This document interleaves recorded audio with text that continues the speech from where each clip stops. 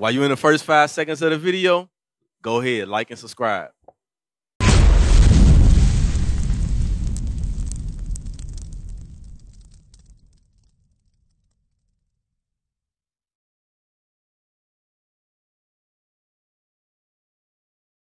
Because when you keep the commandments, right, that's what you're supposed to do as Israelites. Because now you know that you're Israelites, right? So now God is requiring you to keep his laws, statutes, and commandments. Because he knows that you know now. Right. So now that you know that you're Israelites, now you got to keep God's laws. Right. Read that. This is the book of Deuteronomy, chapter 10 and verse 12. And now, Israel, what does the Lord thy God require of thee? But to fear the Lord thy God, to walk in all his ways, and to love him, and to serve the Lord thy God with all thy heart and with all thy soul, to keep the commandments of the Lord and his statutes, which I have commanded thee this day for thy good. Read that from the top. And now, Israel, what does the Lord thy God require of thee? So now, Israel, you so-called blacks, Native Americans, and Hispanics, read. But to fear the Lord. Hey, so we got to fear the Lord. And that's the problem in our society. We don't fear the Lord. Right. Everybody thinks that Satan is in charge of the society. God is the one that's in charge. Right. We don't fear God. That's why we don't keep his laws. Right. Read. To walk in all his ways. We got to walk in all his ways. Everything that this Bible says, we got to apply. We can't just hear it and then not do it. Right. And especially now that we know that we're Israel. Read. To love him. We got to love him. How do we love God? Sis, do you know how we love God? How do you show God that you love him? By praying? Praising his name? How do we hey brother, do you know how we show God that we love him? Keep his commandments. We got to what? Keep his commandments, right? Because we can't just say that, oh, we love God or whatever, and when we pray, because when we pray, God is not hearing us. Why? Because we ain't keeping his law, statutes, and commandments. Let's prove that real quick. Go to John 9 and 31. Because we're going to prove that the reason why a lot of our people don't care about God, they don't fear God, is because they're not keeping his law, statutes, and commandments. Because when you pray to God, he only going to hear you if you obey what this Bible is telling you to do. He ain't going to listen to you if you ain't doing nothing the Bible is telling you to do. Read that. This is the book of John, chapter 9 and verse 31. Now we know that God hears not sinners. So the Bible's saying God is not hearing sinners. If you in sin, God is not hearing you. When you pray to him, he's not going to hear none of your prayers. Right. Read. But if any man be a worshiper of God. So you have to be a worshiper of God. We're going to find out how do we worship God. Read. And does his will, him he hears. Right, so the will of God is keeping his laws, statutes, commandments. If you're not doing nothing this Bible's saying, God ain't hear you. And that's what's wrong with our people. They think that God hears them when they sin. When they just got done shooting somebody, God gonna hear them. When they just got done getting hot, God gonna hear them. Right. And that's what's wrong with our people. Cause how is God gonna hear you if you ain't doing nothing he said? Brother, you got kids? All right, so if your daughter don't listen to nothing you say, does your daughter, does she love you or does she respect you? Exactly. And that's how God is. Because God sees that we ain't keeping his laws, statutes, and commandments, and he said, okay, well, since y'all ain't keeping my laws, statutes, and commandments, I'm going to put judgment on y'all. Right. Because he ain't gonna hear nothing we saying. Right. That's why there's a lot of hatred towards God, because they think when they pray to God, they didn't hear him. And the condition never stays the same. Because why? God ain't hear nothing you saying. Right? He ain't hear nothing you saying. And that's what the Christian church has taught our people, that, oh, God can hear you no matter what. Right. I just got done killing my brother, and God gonna hear me. Right. That God can go, he gonna hear everything we saying because just believe. And that's what the Christian church has told our people. All we gotta do is just believe. Right. Go ahead. My name is Phineas, and I was just researching some stuff. But you know, as Israelites, Right. when we search our can, it come up as white. White. As white. See, Instead of black. see, they cover the faces of the judges. Read that. First Maccabees, chapter 3 and verse 48. And laid open the book of the law. So the book of the law, brother. So you know what the book of the law is? Not the book of the law. What is the book of the law? No, the book of the law is this Bible. That's the book of the law. Right. Read. And laid open the book of the law, wherein the heathen has sought to paint the likeness of their images. So the heathen, everybody that's not on this 12 tribe chart, Right. that's the heathen. They cover the faces of everybody in this Bible. Right. So when you look on Google and you type in Christ, it's always the white man. Right. It's when you type in Job, all that, it's the white man. You look at the movies, it's the white man depicting themselves as being the people of this Bible. Because they understand that if we wake up to the fact that this Bible pertains to us, that we gonna wake up and come back to God's laws. They don't want that because this is their kingdom. The wicked is this is the wicked's kingdom right now. The book of Job, chapter 9 and verse 24. The earth is given into the hands of the wicked. He covered the faces of the judges thereof. If not, where and who is he? Hey, so read that again.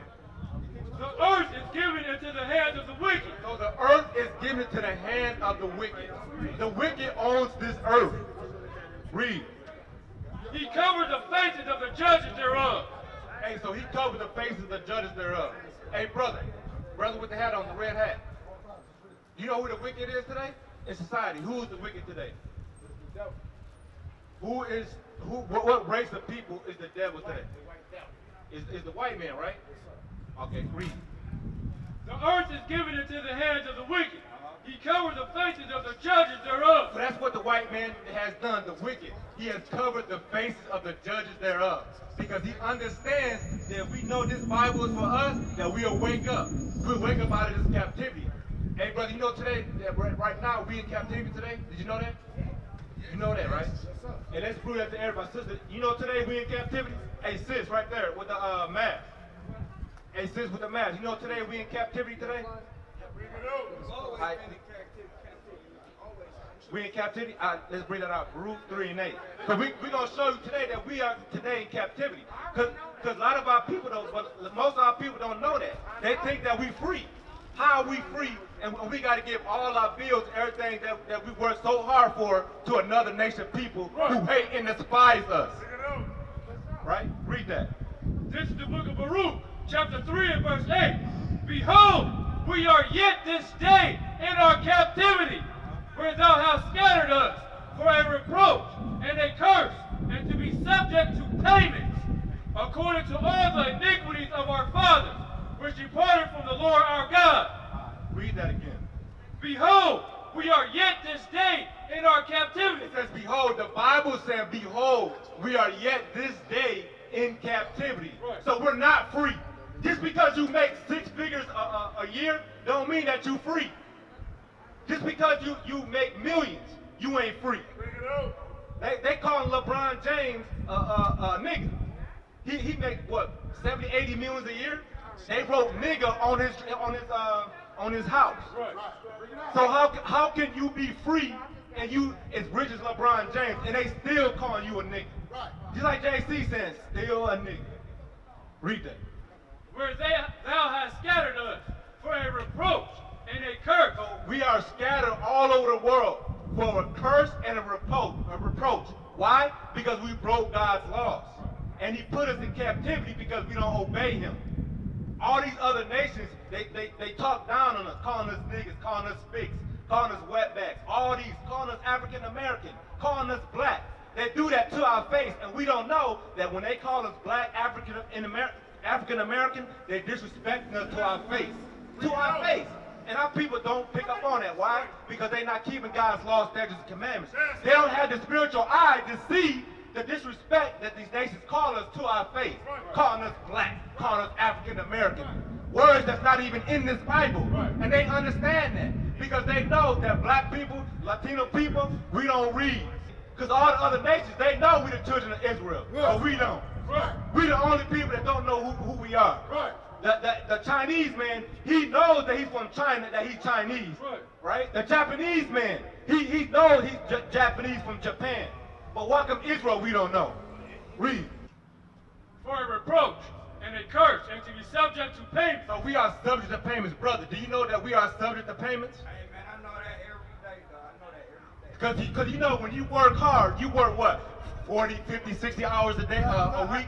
I can give you some examples while we owe payments every day. Getting bonded out of jail. Yeah. Getting bonded out of whatever cage that you locked in. Exactly, but whatever you do, whatever payments you got to give it to the white man. Your phone bill, your rent, your car note, all that, sis, right? That's true. But I gotta pay to get out of jail. You gotta pay for everything. Go ahead. My question for y'all is, you're reading out of a Bible that a white man wrote. The white man. So how do you know that the white man wrote this Bible? King James. King James is a black man. Right.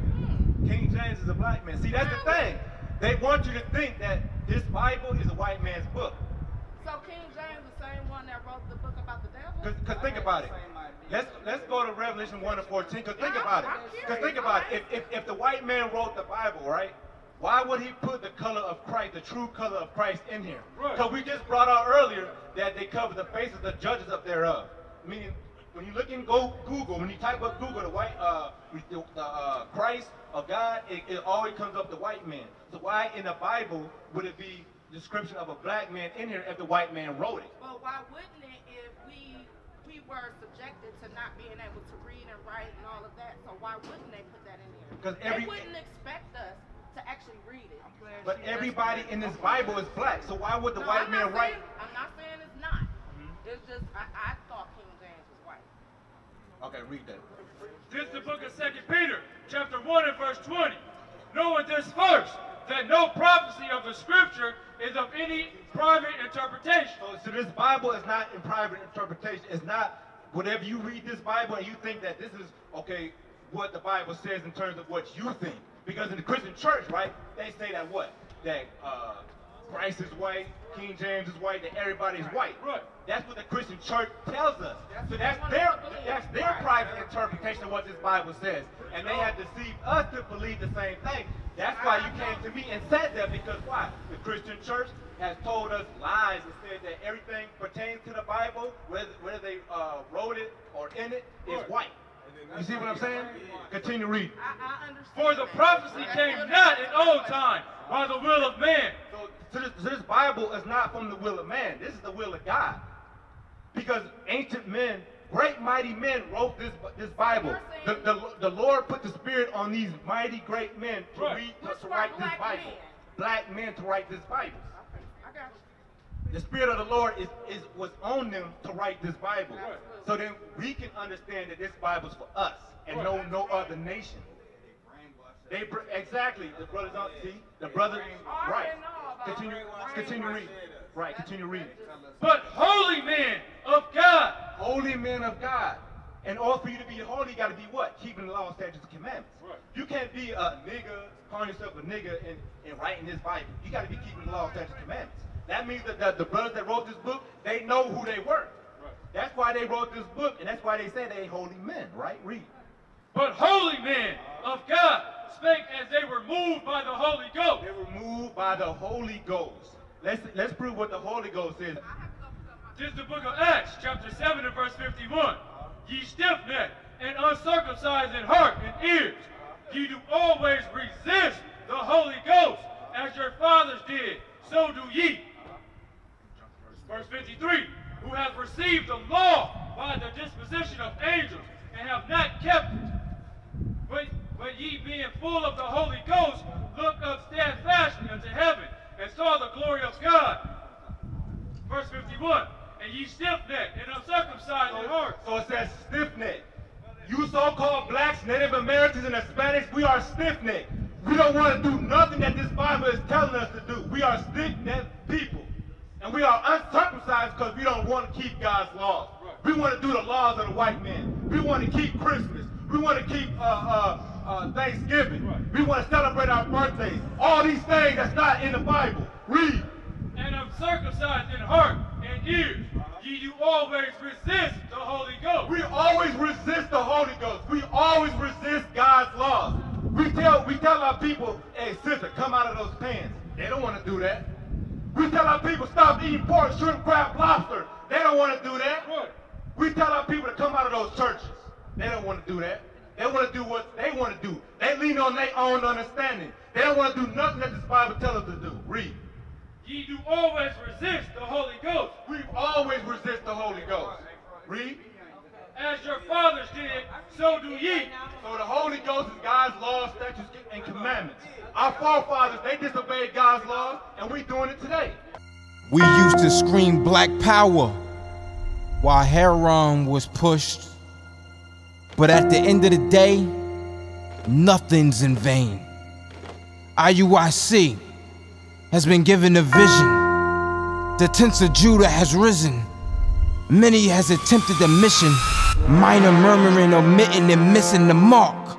Just reading that he had the flame of fire in his eyes gave us the spark. We on Paul's mission.